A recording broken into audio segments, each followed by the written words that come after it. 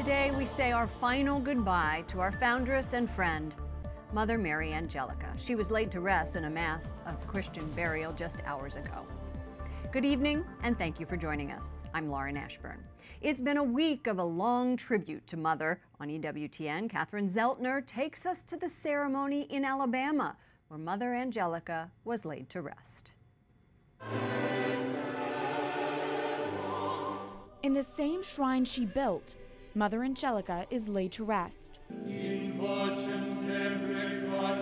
From Pope Francis's U.S. representative to familiar EWTN faces, mourners gathered in Hanceville, Alabama's Shrine of the Most Blessed Sacrament. Philadelphia's Archbishop Charles Chaput celebrated today's Mass. We humbly beseech your mercy, O Lord, for your servant, Mother Mary Angelica. The homilist is a priest who knew Mother well and how she never followed the expected path. But God was always full of surprises when it came to Mother Angelica. One of those surprises was the timing of her death.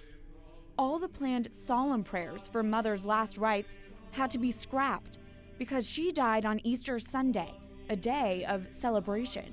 Father Joseph Mary Wolfe pointed to Mother's tough love, what's been dubbed her yelling theology. Sort of like throwing cold water at someone to get them to wake up. And how no one was immune from it, including a top executive she debated on CNN's Larry King Live. At one point she said, "Look, sweetheart." And if you ever heard those words, you knew you were in trouble. But the focus of the homily and Mass stayed on Christ.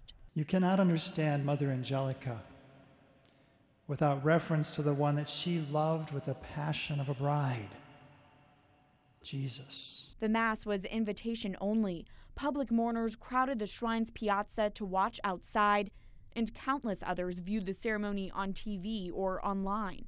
In the octave of Easter, today's burial Mass was an Alleluia for Mother Angelica's life. May she rest in peace.